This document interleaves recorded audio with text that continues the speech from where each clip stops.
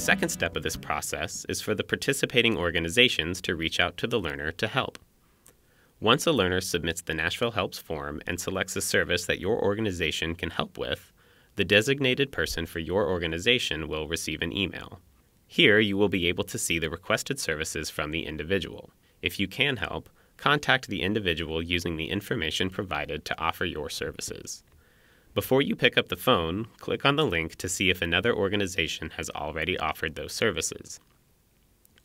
If no agency has responded, make contact with the learner, and if your services are a good match, leave a quick note about the results of your conversation here on the Nashville Helps follow-up form. Here, you can type in the results of your conversation with the learner and what services you are planning to offer. Simply enter your organization's name in the cell, and then you can write the results of your conversation in the box that pops up next to the cell. If a learner has selected multiple services, there may already be a follow-up note from another participating organization. If this happens, you can add your note in the box to the right of the other organization's follow-up note here. Follow-up notes should only take 2 minutes or less. No need to include lots of detail.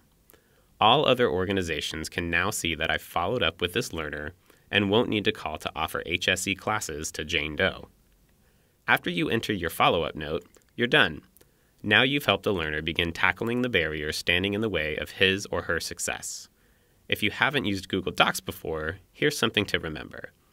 The follow-up form will save automatically after you enter your follow-up note, as long as you're connected to the internet, so you can exit out of the page without worrying about losing any information. For questions about how to use this tool, please contact asones@workforceessentials.com or megan.godby@nashville.gov.